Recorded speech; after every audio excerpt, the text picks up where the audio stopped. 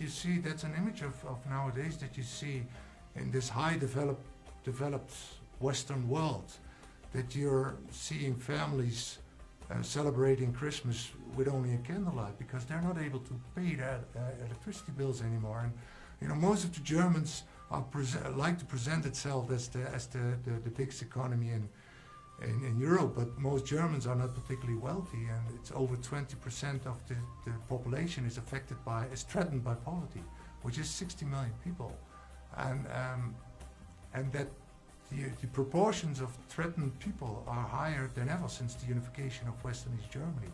So I think Germany faces a lot of problems, and we should be very careful in dealing with these problems. And when you do that system shift, and you see that the people are not able to go with that system shift, you should ask very critical questions. And if not, you should question yourself, why are we doing this? Are we saving the climate? Do we want to save the climate? Do we want to save the planet? Or do we want to save humanity?